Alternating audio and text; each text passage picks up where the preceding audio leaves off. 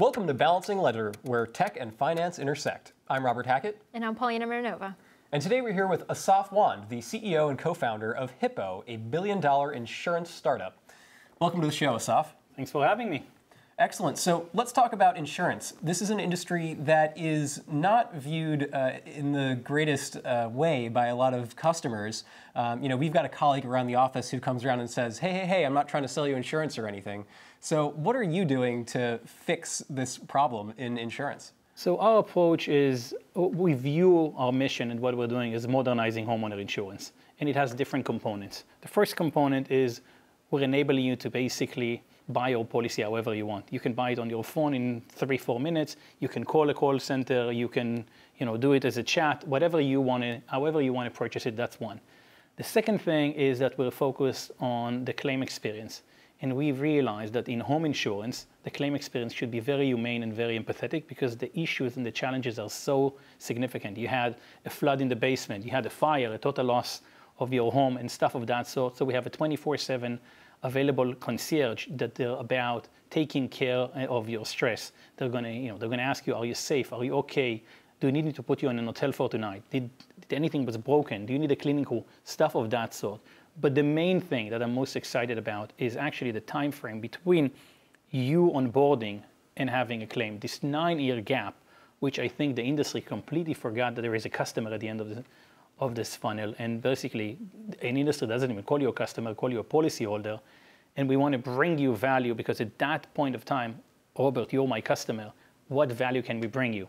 So we focus on a lot of stuff, which is basically shifting insurance from being a reactive company to being proactive. We give you IoT device. Every customer of us gets a smart sensor kit for free, and it's something that is water monitored and motion sensors and smoke sensors. We send someone to your home once a year to clean gutters, check air filters, and things of that sort. We keep on monitoring using the big data in your home to basically identify the risks patterns before they actually happen. So if we see a discoloration on the roof from our satellite imagery, then we would let you know we see a problem like that, Paulina, and we're going to send basically a roofer to fix it. So that's what, for us, modernizing home insurance is. So you just raised $100 million at a $1 billion valuation. What do you plan to do with the capital? This was a very interesting funding round for us.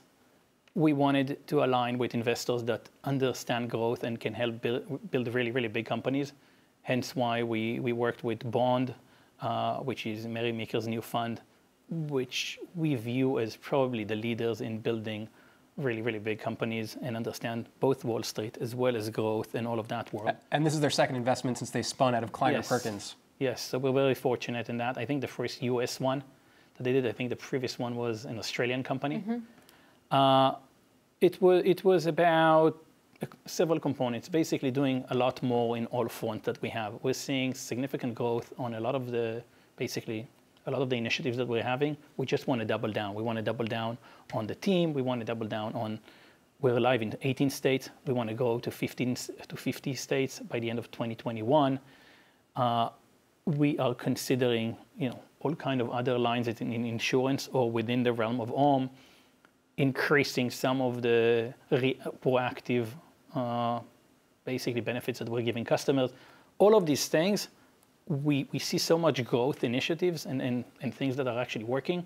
We just want to double down, elevate the level of team members that we have, and really, really pursue a lot more initiatives. Before that, it was more of choices.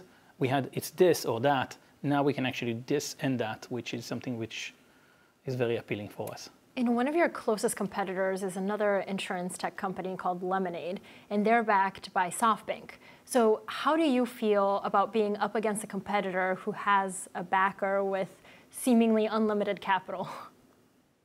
I don't think capital is the differentiative aspect. Why not? They're focused on very, very different things. Lemonade is a brand for millennials focused on renters insurance. We are focused on for most of us, the biggest financial asset. It's a lot more complex, understanding what's the rebuilding cost of your house, what's the risk around your house, and it's built in a very different way. We are obsessed, and from morning till going to sleep, that's all we think, how to best insure your home. I think many times it's not the people with the biggest pockets that are actually winning is the people with the most passion and the people that are the most driven and the people that are executing. We have enough money. It's not that we're a small change compared to that.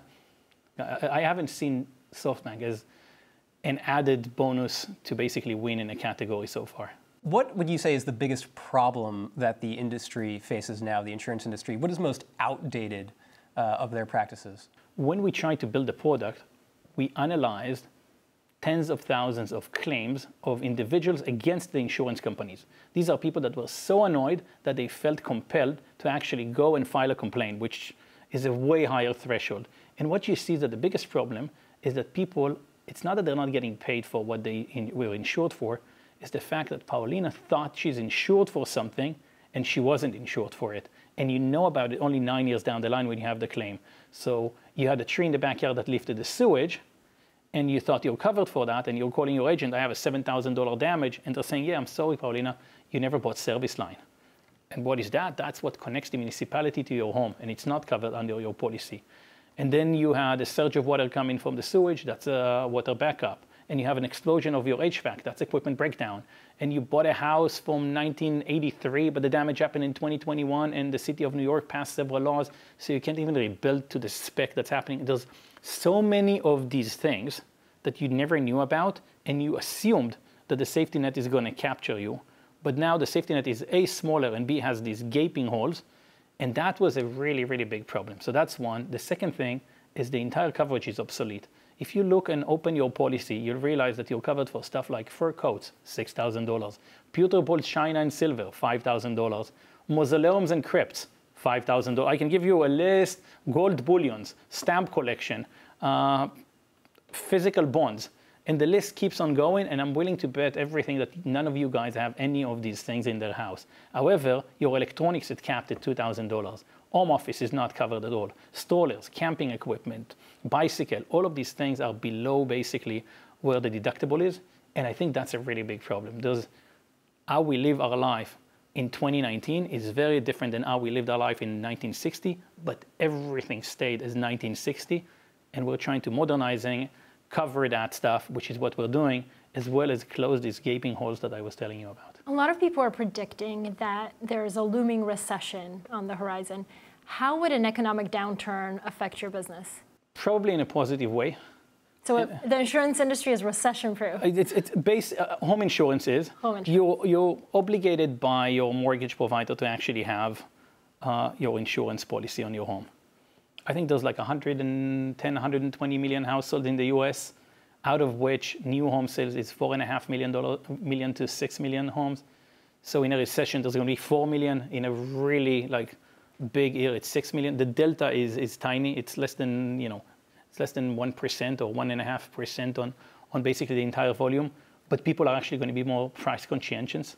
They're going to try and save money. Hippo is saving them up to 25% on their fees. It's very, very difficult to even get a quote. Now it's available, so it takes you a minute to actually get a quote. So if anything, I think if there's going to be a recession, more people are going to be more price conscientious, going to start getting more quotes, going to start going to people that actually take care of them better. And it's not going to be that material for us because you're obligated to have it.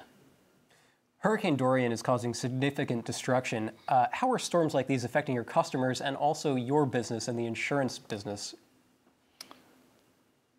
It's a very unfortunate event, and then but insurance is there for catastrophes as well. The biggest component of the price of your policy is actually derived by your chances and likelihood to be under a catastrophe event.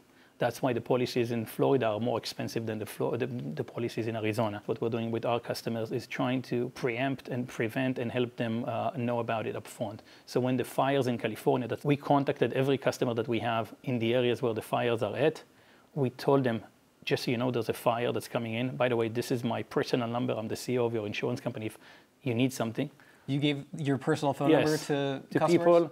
And I said 24/7. This is a super stressful event, and I think the minimum we can do is empathy. And then we send several trucks to people's home to basically clear their belongings if they needed to. There were people that were asthmatic and were relatively far but couldn't breathe. We put them in hotels. We then expected that, for instance, when they're going to come, they would need a renovation in the house or a deep cleaning at least. There's a surge of prices because everybody needs that. We hired a company just dedicated to us, and we brought it to all of our customers. Our aim was how fast can we actually put our customers back into their homes, because this is your intent. Nobody wants to stay away from their home. And I think just thinking back on the customer and what do you need and being proactive about it, that's what creates the opportunity. It's very sad now what's going on with Dorian, but I think that's what insurance companies should do. Be empathetic, try to help customers understand this is a super stressful time. And that's why the contract that we sign with our customer is that if, God forbid, something happen, we're there for them. Also, my email is on our website. So if you go to my website, there's like, if someone, people can contact me. And I actually love that because people are usually either very happy or very annoyed. And I want to know about both of these things. If someone has a really big problem, I'm trying to get all of you guys on the phone for 35 minutes. I want to know about that. And how can I act otherwise? This is an unmitigated kind of communication. And same goes if someone, listen, I was talking to this and this person in the customer support and it was amazing. I also want to know about that. Excellent. Well, thank you so much for coming on the show, Asaf. Thanks for having me. Thank you. I'm Robert Hackett. And I'm Pollyanna Miranova. For more Balancing the Ledger, go to fortune.com. See you next time.